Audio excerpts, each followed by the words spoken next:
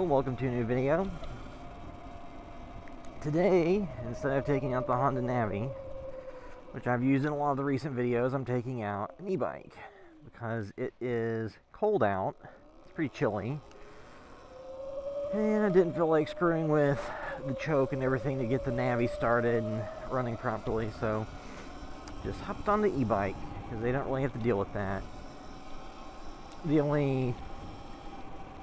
Now, if you have a fuel-injected bike, which the Navi is not, then you don't really have to worry about some of that stuff to the same extent.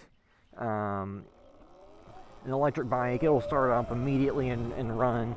Just the only thing with electric is that the battery performance will be worse in cold weather. So you might get a little bit less range out of it than you would on a normal, 70-degree Fahrenheit temperature day. So I'm just kind of riding through some roads back through the Highlands. So currently I'm on Edge Hill Road.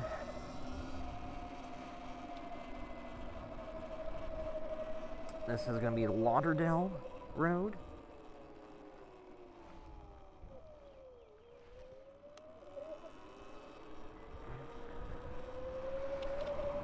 And I always thought this was an interesting looking apartment building that's over here. The Spring Castle Apartments does have kind of a castle look to it.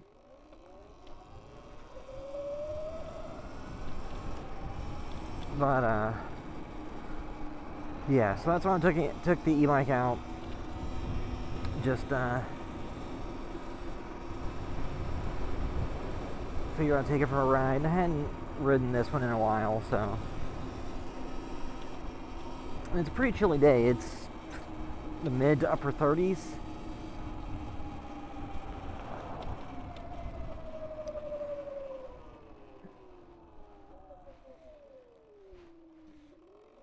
And this is turning on to Speed Avenue, I believe.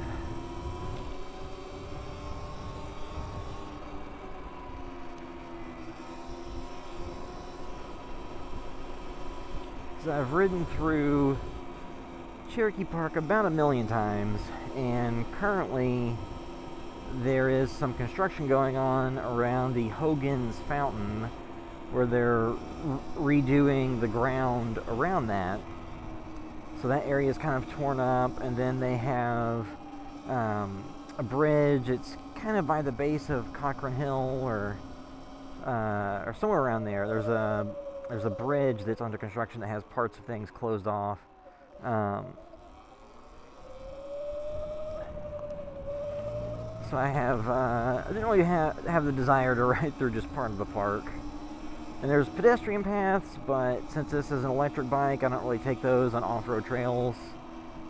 Like the mountain bike trails or hiking trails that are heavily used by pedestrians and bikes, just because the bikes are heavier. And I think the main thing about an e-bike that can cause more damage to the trails than a standard bike, even if the bike, let's say the bike weighs 100 pounds and you have a rider on it that's 200 pounds, so you total 300.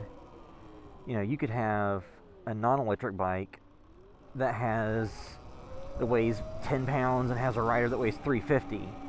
So it's not necessarily the weight. I think it's more of just an e-bike can continue to provide torque and spin the tire when you get stuck. So if you're going up a hill where you have a little bit of trouble getting traction, the back tire can just spin a lot and tear things up and throw dirt. So I think that's the main concern. And, from the times I've went through the bike trails that go through Cherokee and Seneca Park on foot and just hike through, they're pretty technical. And I don't really want to take this through, because then that's where you're going through and having to do huge jumps and stuff like that, which on a, you know, mountain bike that doesn't weigh much, not a big deal. On this thing that does have a little bit of weight to it, probably not the best. But I think where this would be a ton of fun is to go to areas where it's just kind of dirt trails, so you can just kind of rip through, you know, at high speed and do whatever you want. That would probably be pretty fun.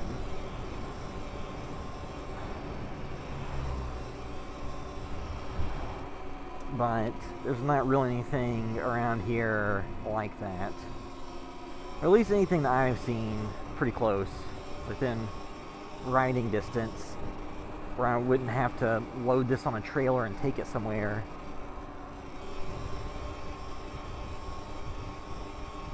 Let's see if this light will last. Alright. So this thing, I ride it on the streets for the most part, and I'll take it off. The grass here and there, I think what might be fun is to take this, if I have relatives that have property out in the kind of middle of nowhere in Kentucky, this might be fun to take out there. Because, you know, they already have dirt bikes and four-wheelers and stuff. It's just this is quieter and lighter.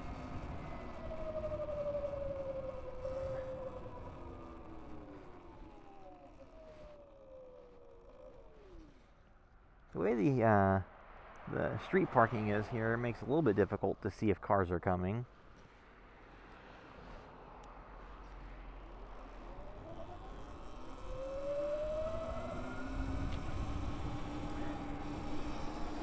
Because they've, if you're from the area, from Louisville, Kentucky, they've done a bunch of renovations to Bardstown Road, where they put some concrete sections where they have trees and vegetation in them that stick out in the road and kind of block off where parking starts and where it stops. And then, so I guess the idea there is to provide more street parking. And it took some sections that used to be, you know, 2 lanes in both directions and made them 1 lane. So it provided more on-street parking. And technically, you know, theoretically would slow stuff down, slow traffic down going through those areas, which when you have bars and restaurants, you're trying to encourage, you know, foot traffic and people to dine outdoors. That would be positive.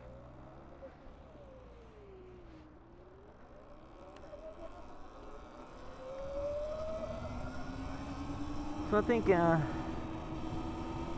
it's interesting. I don't really like riding the e-bikes down Bardstown Road, even down in the section where it's a little bit slower.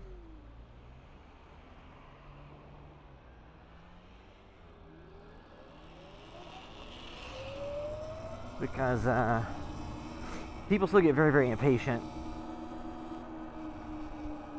And I think they generally think if you're on a bike, you don't really deserve any portion of the road. So even if you're cruising along with traffic and pretty close to the speed limit, people still will kind of pass you relatively dangerously. I know I've gone through a lot of these roads before, so I'm just trying to cut through a path I may not have gone through all that often.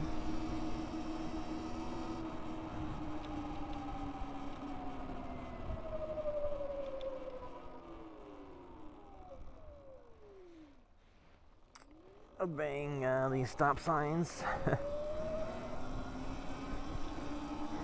And it's late March. It's March 19th.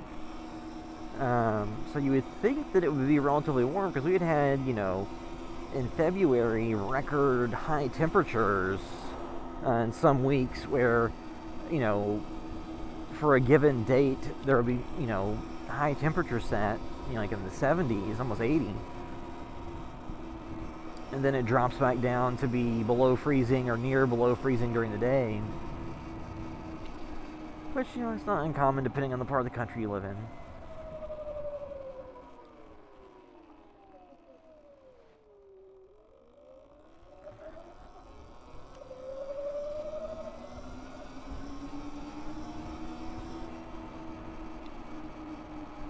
believe up ahead that's Grinstead,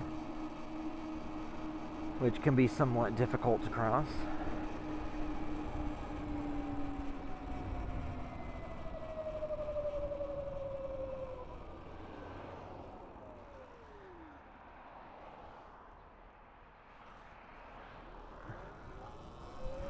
Well, not so much that time, luckily.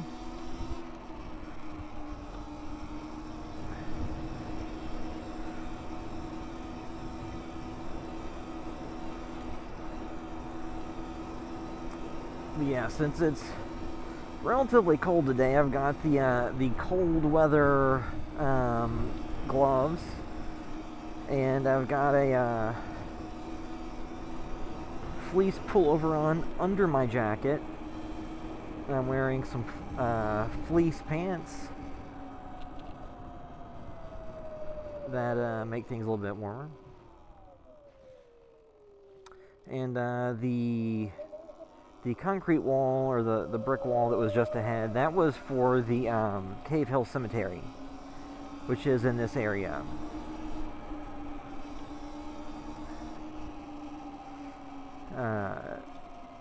They have, you know, relatively large walls on the perimeter of the property, and that's, you know, a very ornate, famous cemetery. You know, it was in the news in the past handful of years or decades. Muhammad Ali was buried there when he passed away, and it houses other celebrities like Colonel Sanders and different people, and just a huge property with a lot of ornate statues and grave designs. I'm not really sure what it costs to get a plot there. I would assume it's not cheap, because it's in a city area. It's relatively confined to a specific location, so there's like a finite amount of space. So you're not really going to expand it out.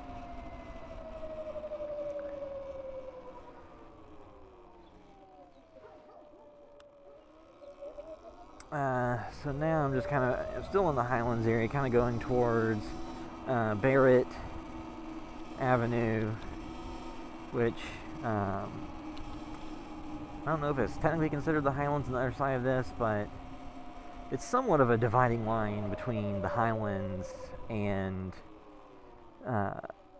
Germantown.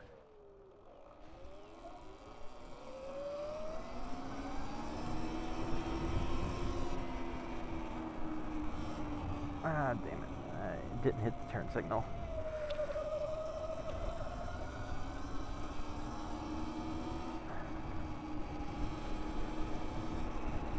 Yeah, and the reason I did not go through Cave Hill... Oh, well, this is not a through street. The reason I didn't go through Cave Hill is they don't allow bicycles or motorcycles.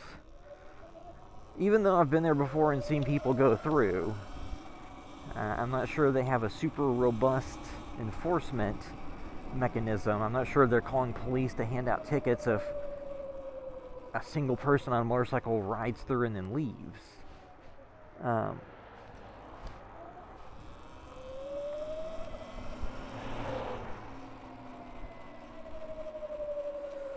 think, but I think it's, you know, a cemetery. Probably should show some level of respect and not go against their rules. And I do understand why they don't want, you know, a group of 50 Harleys to go through, because there's a bunch of wildlife there. You know, usually every weekend if you go there, you'll see wildlife photographers or people doing bird watching, what have you. And you don't really want a huge rumbling amount of sound going through. And then with cyclists on, you know, road bikes, you probably don't want a group of people going through, you know, 2 or 3 wide, 10 deep, so you have like 30 people going through. You probably don't want that to go through either, and make it difficult for cars to get through that are actually trying to go there and visit loved ones, or for people walking to get through.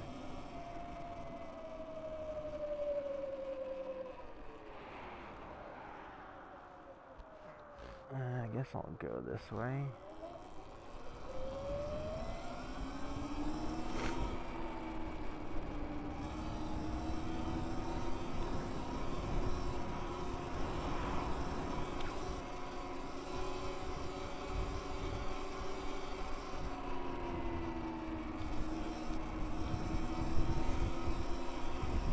And this is East Oak Street. So this is when you start getting into, I'm not sure exactly what neighborhood this would qualify as, but possibly Germantown or the edge of the Highlands or somewhat close to Shelby Park. Oh, the train's going. But yeah, there's a lot of interesting neighborhoods through this area.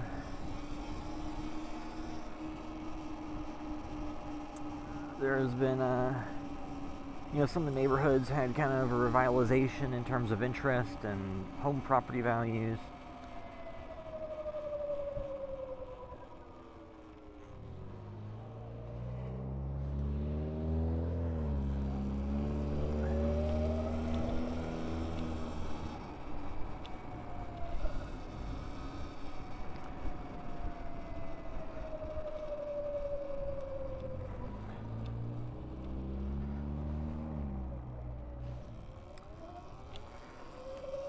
There was that allows me to go around the train tracks completely. There was a bike lane on this road. It's Kentucky Street.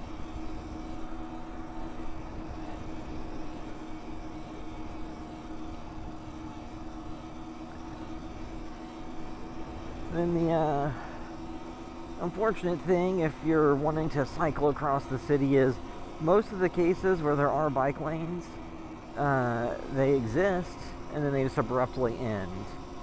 And if you're on an e-bike that can do a little bit faster than, 15 miles per hour, it's not as big of a concern. But if you're on a standard pedal bike, it's not nice or fun when you're riding along at a nice little clip and then the bike lane ends and you have to be on the street with traffic doing 35 miles per hour.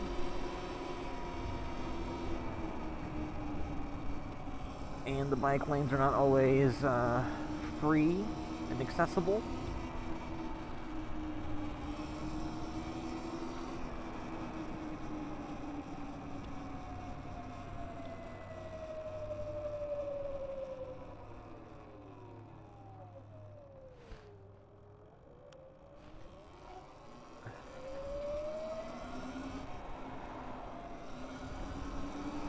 There is a cemetery up here that actually does not have rules forbidding motorcycles or bikes that I figured I might swing through, because it is still, they're still open. They close at 5 and they'll wrap up.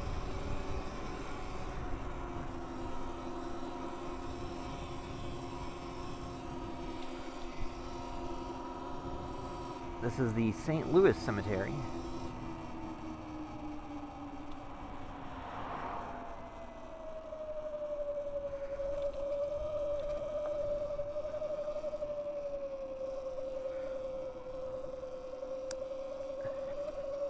It's just always interesting to me when you have locations like this in the middle of, neighborhoods.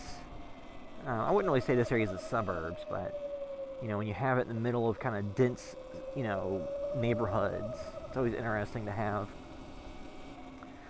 large cemeteries like this. And in the area, there's a few, because there's this one, there's Cave Hill, there's another one down Newburgh Road as well. So there's a few relatively large cemeteries.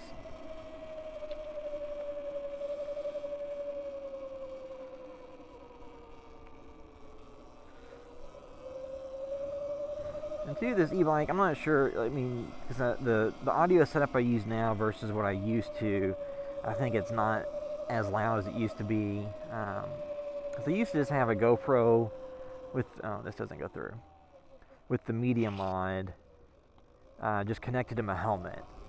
And then with the microphone recording, the rear-facing microphone. So we get my voice well enough, but the bike could be kind of loud. As opposed to now, I have a microphone clipped on the inside of my helmet that I use to get audio. So it gets a little bit less wind noise, a little bit less ambient noise. Because I know like this bike would be a little bit louder on the other setup because the microphone is literally just right here catching all of the noise the bike makes. As opposed, if you're just standing on the side of the road, you don't really even hear this until it's immediately next to you, and then it's gone and you don't hear it anymore. So it's not super loud. Especially when you consider, you know, an actual like gas dirt bike or dual sport motorcycle or something tend to be pretty loud. This thing's pretty quiet, so that's why I'd be interested in taking it out to some, you know, some trails out in the middle of nowhere, because you're not making a ton of noise. So that's the other thing. You're not going to draw random people to where you're at because they can hear all the noise.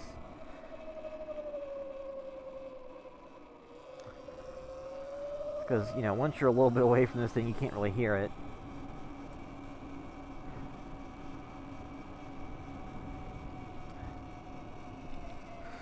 But yeah, so that was taking this this e-bike out. It's a Segway X260. Has a pedal kit on it. And since it's a Segway, it has the app where you can go in and change all the performance parameters. So for riding out in the daytime like this, I set all the power and torque all the way to the lowest settings. So it's more comparable to like a Super 73 bike that I've got. Yeah, so this is St. Louis Cemetery on Barrett Avenue in Louisville, Kentucky. But yeah, so that's it till next time. Later.